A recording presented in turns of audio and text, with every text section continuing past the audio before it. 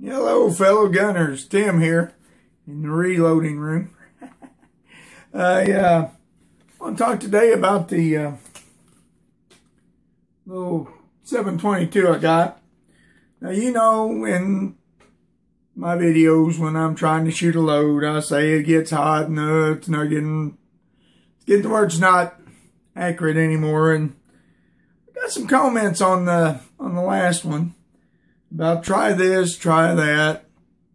It's probably because your stock's touching and all that. And tell you the truth, guys, when I got this gun, there's a little bit of history about it that I don't want to get into. But anyway, it just was a gun passed down. And I just didn't really care. You know, I didn't pick the gun out. I just ended up with it. So, you know, I used it sometimes to hunt. And, well, it's actually my hunting rifle. I really didn't want it to be, but it ended up that way. So now, I'm kind of actually getting into the gun because it does have a real nice stock. It's the Bishop stock. It's dirty. I haven't cleaned it since I hunted. But, so, one of the comments come from Uncle Jim. And he said, try this. It's a temporary solution. It's not meant to, you know, go on and on. Just a temporary thing until I can glass bed it or whatever I need to do to float the barrel.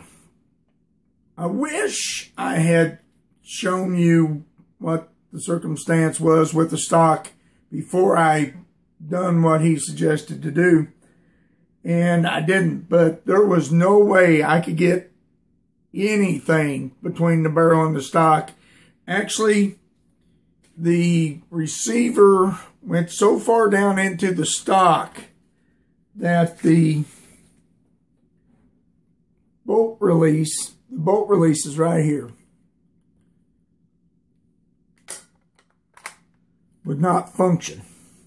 You could push on it and it would just stay there because I thought it was just, you know, gummed up and dirty, and like I said, haven't wanted to mess with it too much. Now it works like a dream. It just like it's supposed to. Okay, now what Uncle Jim told me to do was take my wife's credit card, cut it up, and put it under the receiver for a temporary bedding. Well, not wanting to do that, I had an old gift card that had like 68 cents on it, and you know, you're not going to buy anything for 68 cents. So I cut it up, made two little 1/4-inch strips, about, well, anywhere would fit between the lug on the barrel, the stock lug, and the ammunition box, the magazine box. And I put them in there, and I tightened it down. And like I said, guys, there was no way I was going to get anything between the stock. I'd say a drop of water wouldn't even get in between the stock and the barrel. It was so tight. But look at here.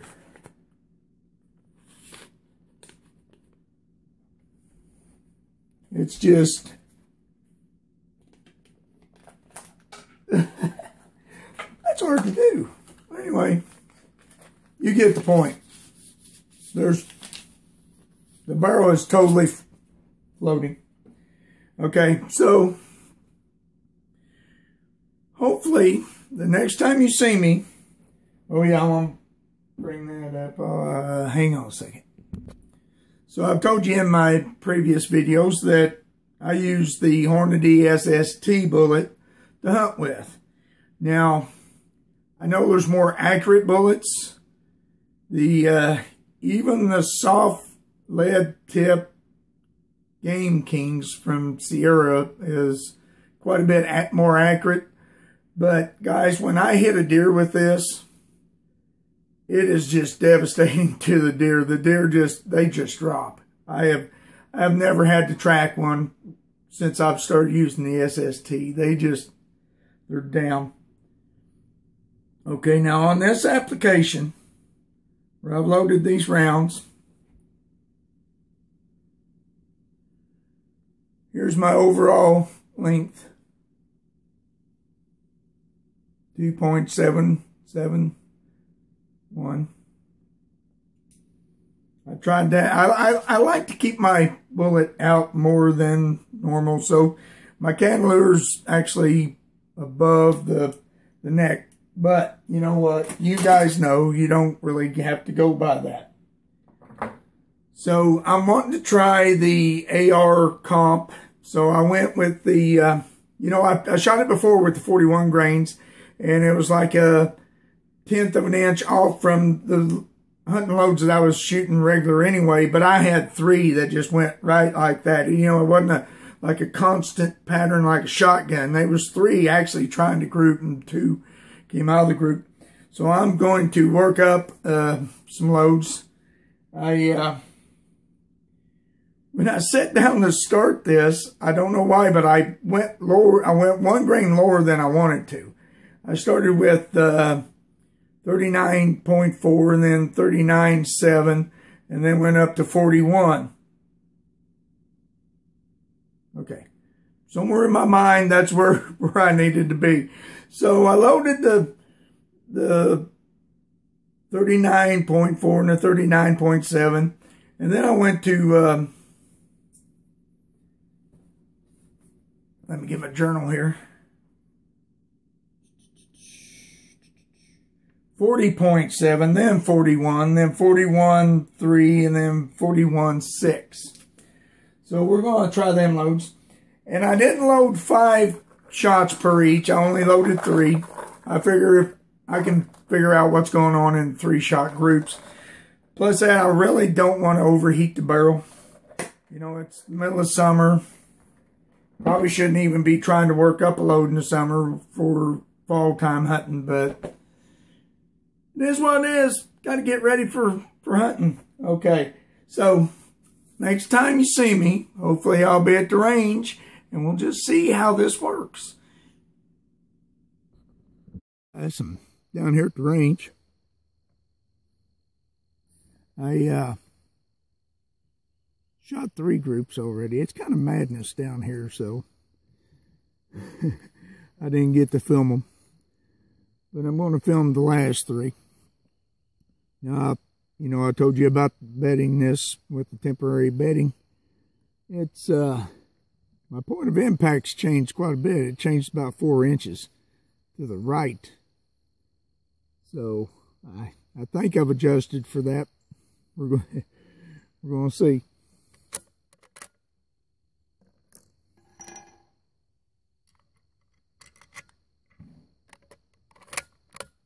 Here we go with 41 grains. AR comp.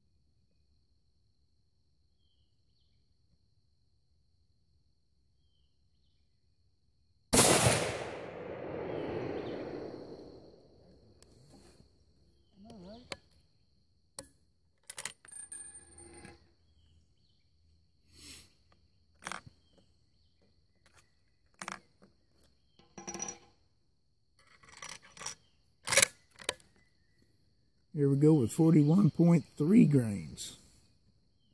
The sun shining on you. Oops, sorry guys.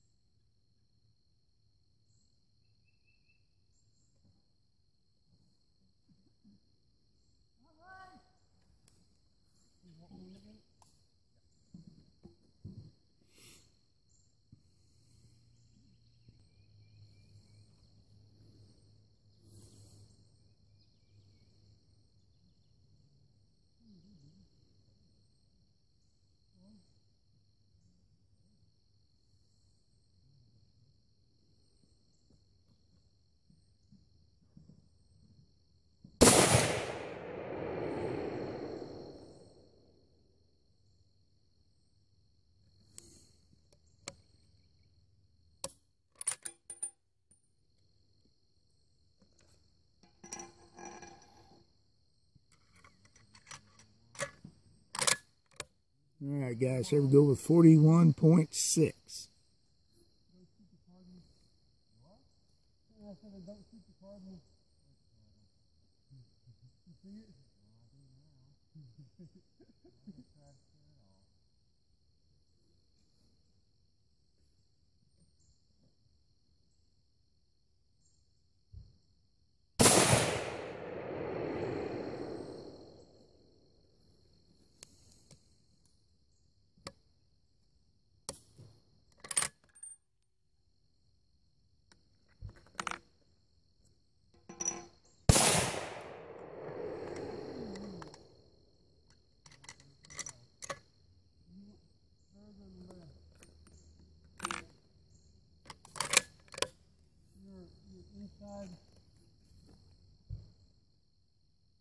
Almost the inside of the fourth ring.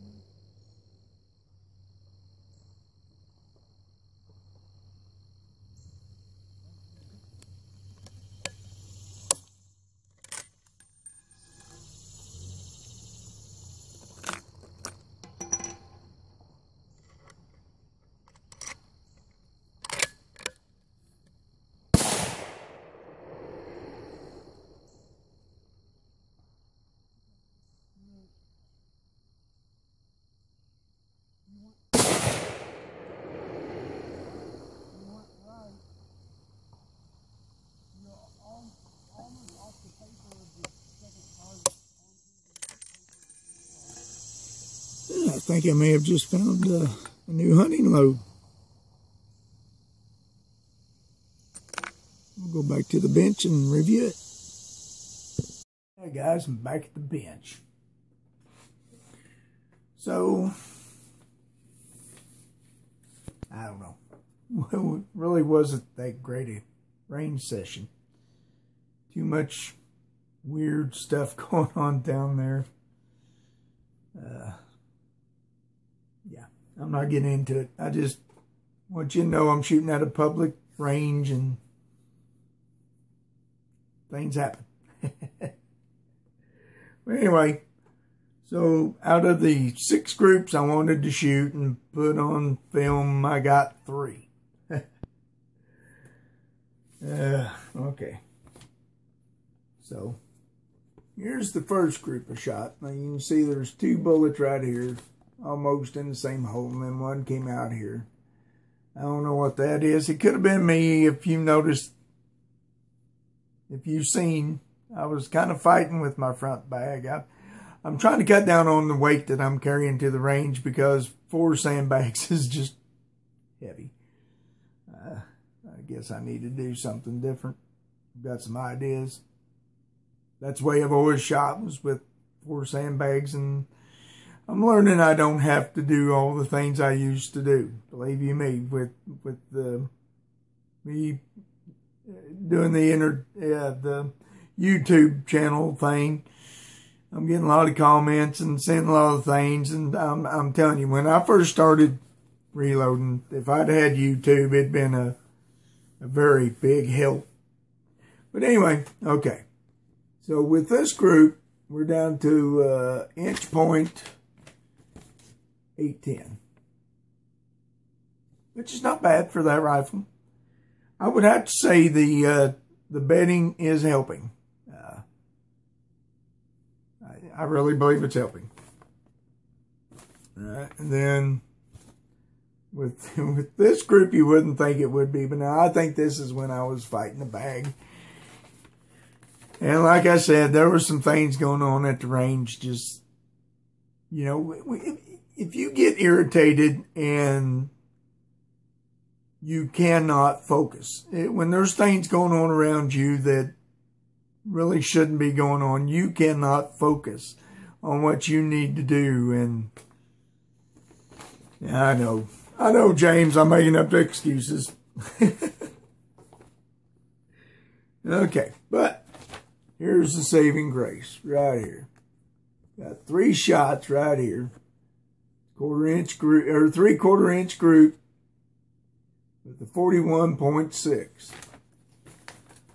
So seeing that, that's probably what I'm going to go with. The 41.6 grains, the AR comp.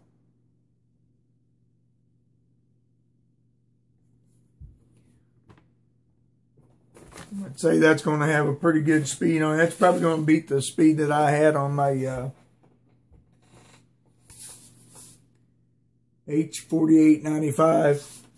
Like I said, it's almost empty. And I got a full can of the AR, so comp. So that's a good deal. All right. So I'll be loading. See, I saved back 65 bullets. Something like that. Well, anyway, I'll have enough to load 50 for hunting. It ain't going to take 50 to go hunting. It just, you know, the way I've got it. But I am impressed with that little group right there. I'd say the bedding is changed. But like I said at the range, man, it changed my point of impact. Shooting probably 3 inches higher and 4 inches to the right. More than it was. That ain't nothing that we can't solve. So that's my conclusions, guys. I think I'm going to stick with the 41.6 grains of IMR. My 308. Thanks, guys, for watching. Make sure to like, share, and subscribe. Catch you in the next video.